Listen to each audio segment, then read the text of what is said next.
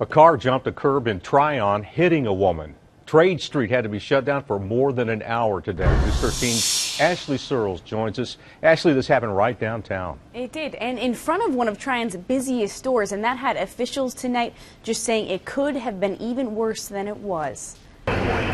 We're not real sure if she was walking into Owen's Pharmacy or leaving the pharmacy. It's really hard. There were a lot of people here, but not a lot of people that actually saw the incident occur. Around 5 o'clock this evening, with Tryon's Trade Street shut down and the car still sitting where it came to rest, officials were trying to piece together what happened about an hour before. Because the way the dispatch was given out, we weren't real sure. Was the person pinned up against the building? Were they under the car? How many people? Owen's Pharmacy is probably one of the most heavily patronized places in Tryon. First responders arrived to find a woman lying on the sidewalk with apparent head injuries and a car well up onto the curb. We think probably the vehicle at best got a glancing blow on her. We don't think it was a direct impact. The victim was taken to Spartanburg Regional. The driver wasn't treated for injuries. We've had instances in the past where people have maybe inadvertently thought the car was in reverse and it was actually in drive and jumped the curb. We're not sure if that's what happened here. I saw the one lady getting taken off on the stretcher, and I had seen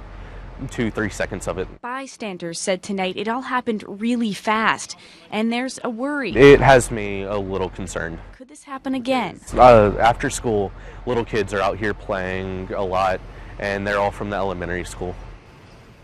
Now, police have yet to release whether there'll be any charges filed in this incident. The victim's condition at this point has not been released. This evening, Tryon officials were already talking about ways to make sure this doesn't happen again downtown.